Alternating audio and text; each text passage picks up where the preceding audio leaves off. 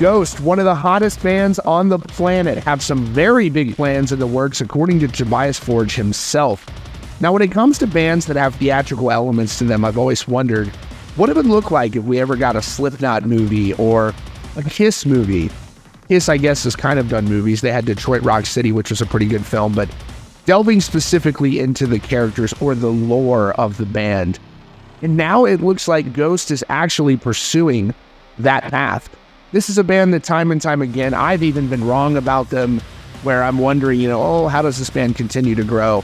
I've been proven wrong. They are doing everything right, and they are just going to continue to be a global band. I don't think they're done growing yet. I think they have a lot more room to grow worldwide. And now you have Tobias Forge speaking to Metal Hammer about a movie they're working on. Now, there was some controversy last month when the band played 2 sold-out performances at the Forum in Los Angeles. And for those shows, it was announced that no cell phones were going to be allowed. Now, there were concerns that we're entering into a new dystopian world where you can't bring a phone to a show. There are people who are understandably fed up with people constantly filming in front of them and blocking their views. Totally get that.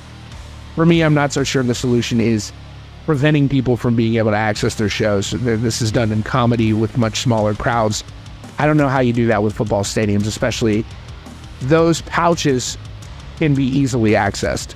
And so, anyways, though, it turns out that performance and that whole controversy was related to something totally understandable here, where Ghost was filming for a movie. But this isn't a concert. This isn't a concert film where it's just Ghost performing. Apparently, this is going to be a movie, and they were using the scenery from that for a bigger overall film. So says the man himself, Tobias Forge, to Metal Hammer. This is what he had to say. Tobias told Metal Hammer, which I've linked to in the description, he said, "We were essentially shooting a film, and we used 2 nights of crowds as extras.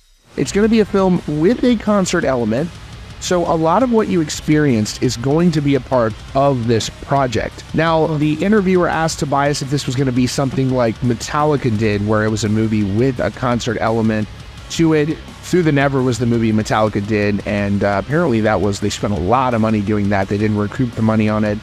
Tobias said, in the sense that it's a concert with something else combined, so he's obviously being very mum about this movie, but this sounds big. This is a very big project here, and to see them putting together a movie like this at the right time while the band is huge is a rarity. I think this is a very, very smart move by Ghost. Now, he said that he was nervous about the production going into that show, going into the filming being done. He said, quote, "When I first started putting it together, I was like, oh my God, I'm going to faint because there's so much to think about.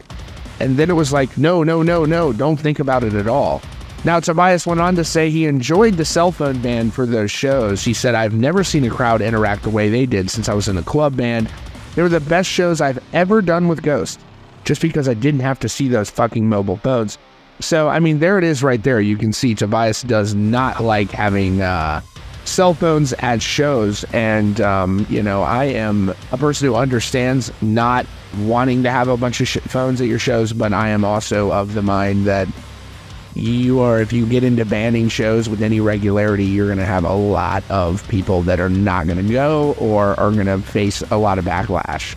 I'd like to hear what you think about that in the comments, and especially I would like to hear whether or not you would like to see one of your favorite bands make a movie. I think production costs in films are going down.